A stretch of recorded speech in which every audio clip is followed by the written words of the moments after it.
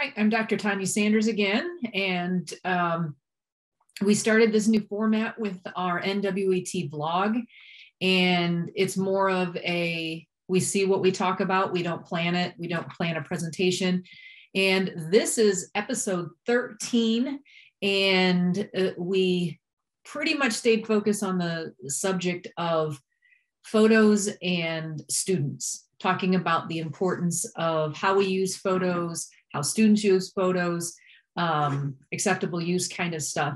And remember, after you're done watching this, you'll have our contact information at the end of this video that you can email us with any questions you may have regarding student safety in regards to using photos. And the URL on the screen right now, that is the link to all of our videos, all of our materials. And also you can find us on YouTube under NWAT Tech Time, just do a search for that. But also if you go to the resource page link, then you can also find other episodes and other important information on our YouTube channel. Enjoy. Well, you know, I think it is important that we have a conversation in regards to images out there, using your photos, putting your pictures out there. There's a reason that school districts have their students sign a policy at the beginning on how your photo can be used. And when you go to a concert and they give you, you know, photos are going to be taken here, or signed release, it's going to be put in our publications. There's a reason for that. So, you know, I think it is an important conversation to have about images out there that exist. So when it comes to images, and this is something that we oftentimes talk about with district administration and teachers, is that, you know, so the first thing that you want to make sure is that your district has a very clear policy, not a 3-page legal document. You may need that as well, but a very clear policy about what is permitted regarding photography on school grounds and at school-sponsored activities. And the short version is that taking and sharing of images from the classroom, from the office areas, or at school events is not permitted unless specifically allowed for that activity. So it's a general prohibition against it. And there was something in the news very recently about parents and students were filming, videotaping using their cell phone and then sharing online a source. And what was kind of scary about that is that the parents specifically were trying to make the school look like it wasn't doing a very good job. And so they would take a long video and they would edit it, and they'd have these little snippets that made it look like the school was doing, you know, very inappropriate things regarding instruction, school discipline, management of students, and so forth.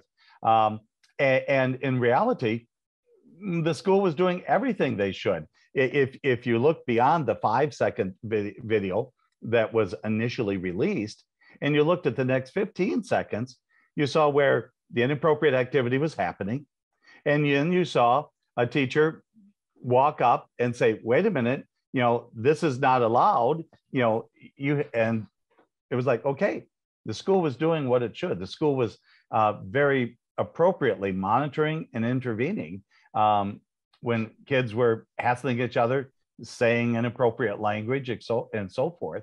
But the district policy did not prohibit videotaping and sharing on social media school activities, and in particular, discipline and actions by teachers in the classroom that might be very appropriate. So we can talk more with district leadership about some of the policies you want to make sure in place, but the really short version of that is it begins with students are not allowed to make video or audio recordings in the classroom at any time, and they're not allowed to make video or audio recordings in office areas or private locations such as restrooms and locker rooms at any time, period.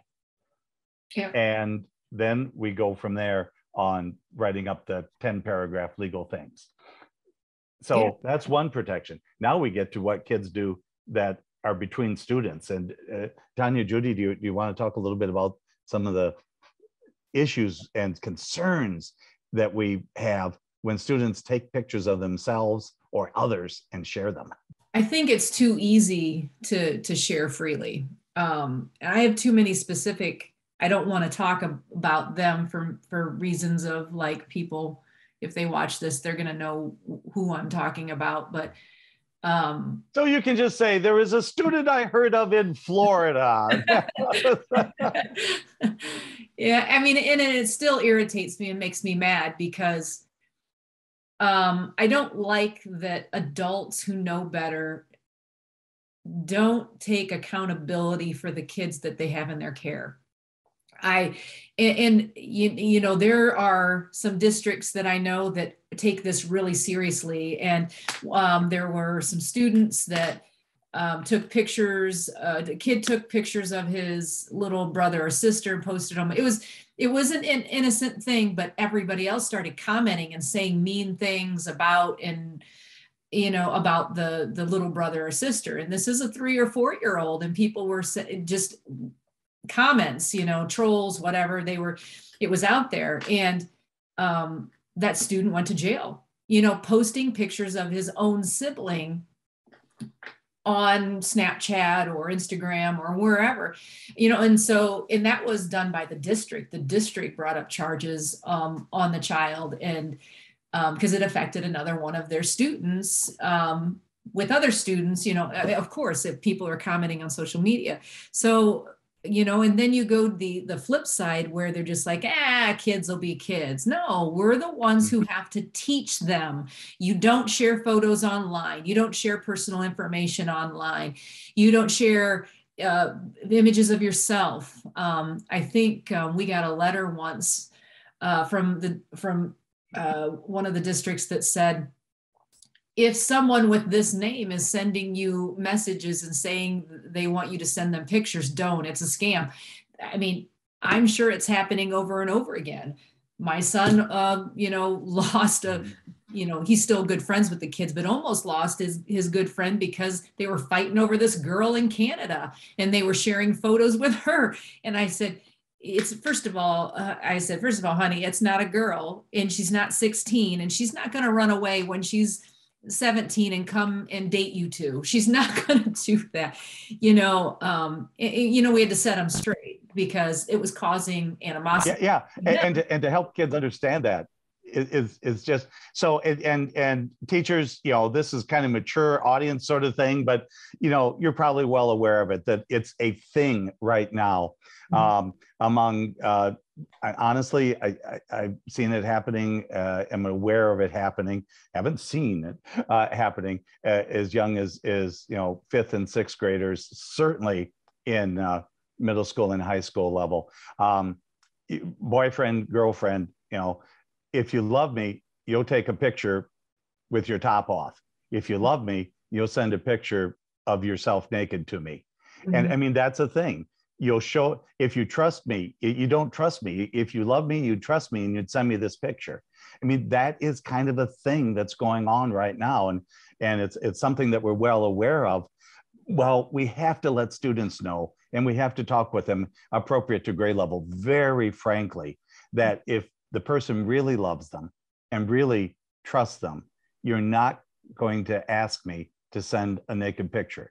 And I just can't stress strongly enough how dangerous this is. Once you send that picture electronically to someone, you never know where it's going to end up. And we were involved with a case at NWOET. Sometimes we're brought in to help the districts when something happens. I'd so much rather that we were brought in ahead of time. And it's not just NWOET. There's many great sources out there to help with district internet safety and student awareness. But in this particular instance, the captain of the football team sent a picture of himself to a cheerleader, and the cheerleader sent a picture of herself to the football team captain. Well, it's probably no great surprise that the football team captain thought this was pretty cool, and he shared the picture with several of his teammates. And the next thing we know is we're looking at prison time for both of them, because they were over 18, but the people they were sharing their pictures with weren't. The people that were getting the pictures shared to them were minors, and they had no idea the consequences of what happened. Turned out in this particular instance, neither one served time in jail, but scholarships were lost, educational opportunities were lost, and awards that would have been received for the season were lost, all because they innocently shared a single picture with each other. And there are certainly much worse stories than that. So help students understand and know the consequences of sharing images. And that's a hard thing to do, because it's so easy to share it. So easy to be in some private location and say, hey, oh, just show me a quick picture. Or, you don't even have to send a picture, just go live for a second. Well, if it's on the device, the person at the other end can do a screenshot. There is, it's not going to disappear when you turn it off, no matter what kind of filtering software you have.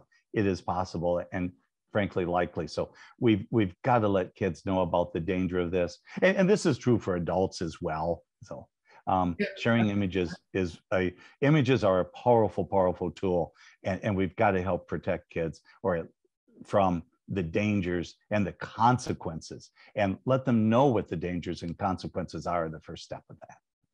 The one question I have for Judy, going along with what you just said, Roger, is, your grandkids are on devices sometimes, or maybe they're not. But how are you and their parents kind of helping them with that? And I'm asking personally, because right now I'm struggling with the twins being 7. They're on devices, and some of the things that they're stumbling onto and experiencing. But how are you guys navigating that? I think we're pretty much always there, being 2 and 4, we're there. Somebody is there, even if they're not looking at what the kids are looking at, but doing things like setting up YouTube Kids. And the grandsons know that the 4-year-old knows that's where he goes. He doesn't look at anything else. Or you're in a restaurant and you want them to be on your phone with appropriate sites. So I don't think they even know at that point, at that age, that there are inappropriate sites that they could go to. In fact, if you try to watch something like HGTV or something with them, it's like they don't want to see that. It's like they want the cartoons or whatever. So that's good that they're at that age. But I think the key is making sure you are seeing and observing what your kids are doing 99.9% of the time. I mean, I was fortunate when my kids were being raised. We didn't do the computer unless we were doing things together. There wasn't social media back in the day. And we did educational games. I remember those discs that we put in that you did those activities. I don't even know, it was by PBS or somebody that we did like Oregon Trail, things like that, where you played things together. Actually, there were not even, it was the start of video games when they were growing up. So I think being aware, and I know there are apps that parents can have that they are aware of what their kids are doing. And I know kids don't like that, but I think, parents have to be aware, I think. And Judy, I agree. And school devices virtually always have good, strong internet filtering software on them. But older students, by older, I mean students age 8, 9, 10, they probably know ways to get around that filtering software. But for the home, the filtering software is a tool that you should have. It's not enough, but it's the start. It's a good thing to do. If you think about driving, the seatbelt is a tool to help keep you safe. If you go too fast, if you run red lights, you can still get in trouble, but it helps keep you safe. And that's how it is with internet filtering software. Yeah, and we'll yeah, and we'll okay, cut that part out. Excuse me. Yeah. I'll let you recover before I start that again. Oh gosh, I have no idea where that came from. It's all good. Devil's stopping me from talking. I don't know. Well, we'll have to finalize here, finish up the couple of the apps, and I know, Roger, I'm going to ask you to send me some of those internet safety links. And I actually have an email when we did this with a district, like the people to contact, the organizations to contact, that'll help you educate your students on internet safety. I do know that districts use like GoGuardian and Bark. And I've heard complaints about Bark. The one that I used as a parent to watch what Brent did was, and it's spelled with a Q, but I always called it Custodio, like I'm like custody of, but I knew where it had a phone locator, so I knew where he was all the time. I also knew what his text messages were. He's not on Facebook. It didn't have the ability to be on Instagram and Snapchat and all those things at the time, but it was enough to see ingoing and outgoing calls and text and messages that were going out of his phone, and also knowing where he was. That made me feel good. And that it's Custodio. But we'll put that on our website to give you more information in regards to how to keep your kids safe online and how they should be sharing information online, more specifically photos. So of course, always look at the resources included on our website. You can see that link on the page or on the video on your screen right now. But it's been really good talking to you and chatting with you today about our topics. And we'll see you next time for whatever thing we decide to talk about in our next NWOET now and live with NWOET. All right. So thanks a lot, guys.